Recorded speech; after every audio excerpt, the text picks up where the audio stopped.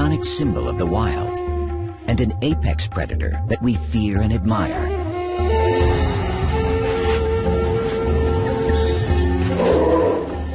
In our imaginations, they roam the jungle. But today, many tigers have never even seen the wild. The vast majority of them spend their lives in captivity. Princess is an American tiger, a distant relative of her wild ancestors. She doesn't even know how to hunt. Most tigers in America aren't found in zoos. They're privately owned. There are more than twice as many of them as the highly endangered wild tiger.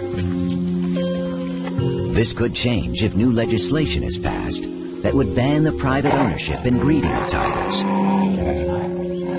What are the issues surrounding captive tigers in America? And what does the future hold for their wild cousins? Tigers are one of the world's most popular animals. Everybody loves to see a tiger at the zoo. Even the scientists who work around them are impressed by their majesty. Ron Tilson is the senior conservation advisor at the Minnesota Zoo and a renowned expert on tigers. He spent many years tracking and studying them in the jungles of Asia. My heart beats faster every time I see one. Yeah, there is, it's because they represent everything. They are the icon of Asian wilderness. They are the most powerful cat, the largest cat. They are, in my opinion, one of the most attractive cats. But it's also the fact that essentially we have evolved as a species with the tiger, and the tiger is one of the only animals on Earth that preys and eats people. And when a tiger looks at a human being, I think the tiger sees us for exactly what we are. We are nothing more than a piece of meat.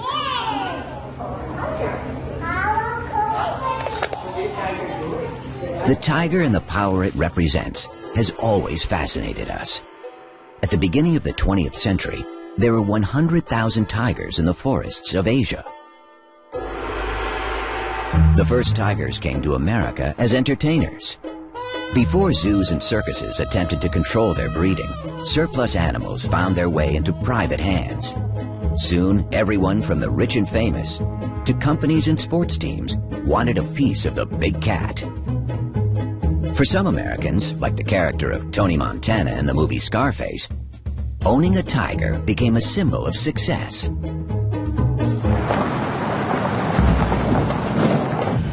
Martin Dins is a celebrity veterinarian and was one of the first to specialize in exotic animals.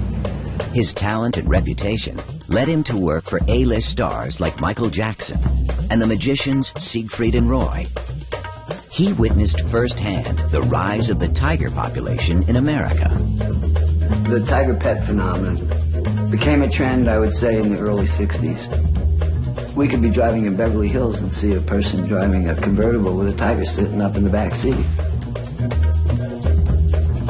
Or people owning a Jaguar, a big Jaguar, driving around in their Jaguar with it. There were no import restrictions. There were no restrictions on the sale out of a pet shop of these kind of animals. You know, a little tiger cub is nice and cute, so people thought it would be fashionable. It was unique. They could show it off, and it was trendy then. The pet tiger phenomenon may have existed briefly in other parts of the world, but it never had the dimensions it's taken on in America. In the 1970s, actress Tippi Hedren, the star of Alfred Hitchcock's The Birds, embarked on an unusual film project. She starred in the movie Roar, where actors and crew members rubbed shoulders with dozens of lions and tigers. I can't believe we did all that we were foolish enough to do it. So many of us were hurt. You know, that it was, insanity. It was truly insane here. Tippi Hedren radically changed. She converted the Roar movie set into the Shambhala Preserve, a sanctuary for abused and neglected big cats. Her strong stance against private ownership has drawn attention to the issues facing captive and wild big cats. In the wild, tigers are threatened by habitat destruction and human encroachment. They've been hunted and poached for their skins. Most of all, they suffered from the illegal trade of their parts for use in traditional medicine. 97% of the species have been wiped out over the last 100 years.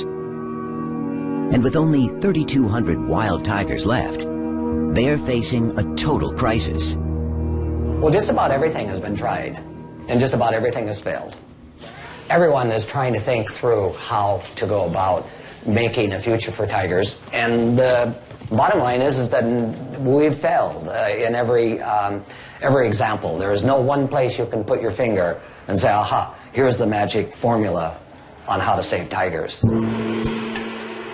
Tigers have been on the endangered species list since it was established. In 1973, it became illegal to import tigers born in the wild.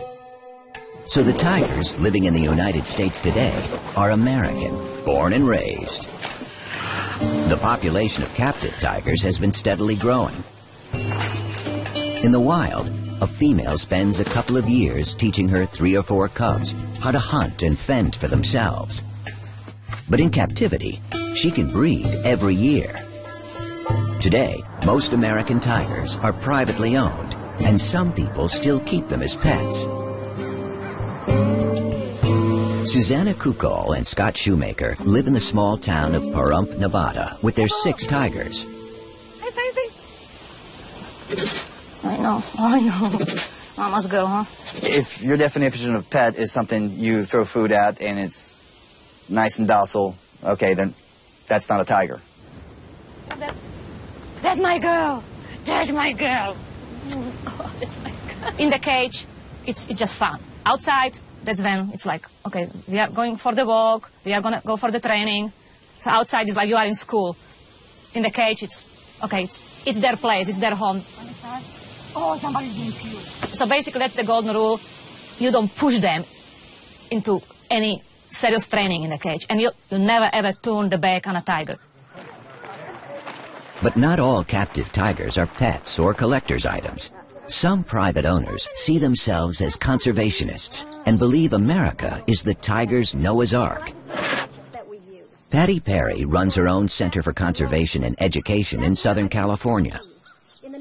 She is also the vice president of the Feline Conservation Federation, the largest organization promoting private ownership and breeding of captive exotic cats in the United States. It's far from perfect, but in our world today, we have to have captive breeders, private captive breeders. We have to have private educators, because the zoos can't do it all. You don't get that kind of contact and that kind of one-on-one at a zoo. They have been poached, they have been hunted for their pelts and for their internal organs, and we have very, very low populations. This is Prana.